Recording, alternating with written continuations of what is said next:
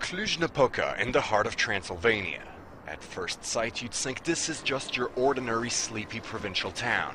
But take a look behind the austere facades, and you'll see that calm and tranquility have become a thing of the past.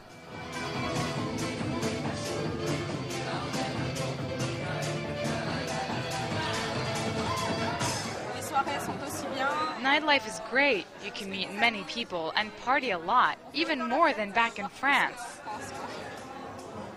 The secret of this vitality, medical students. Out of the 7,000 studying at the Cluj-Napoca Medical School, 1,600 come from abroad.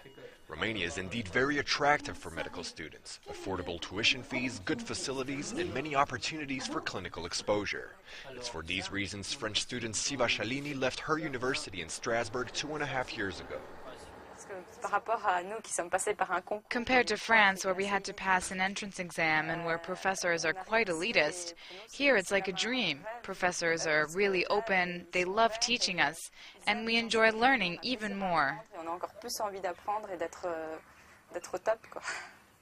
Siva Shalini is driven by her enthusiasm, but that's not her only ally in her quest to become a doctor. The conditions are optimal.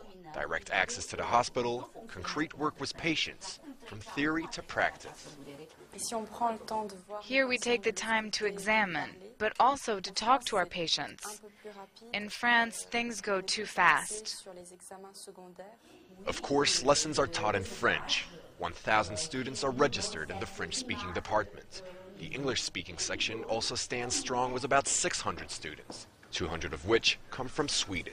This education is very different from the medical education in Sweden because we get to do more patient contact and we get more advanced anatomy classes. And this is why Romania is now shining out as an ideal location to study medicine in Europe. I didn't hesitate 1 second. It was my dream to become a doctor. I jumped on the opportunity to pursue my studies here, and not once have I regretted coming to Romania. Indeed, the city of Cluj-Napoca doesn't seem to leave much room for regrets. And now that it's been invaded by hordes of international students, there's now what can be called a vibrant Transylvanian nightlife.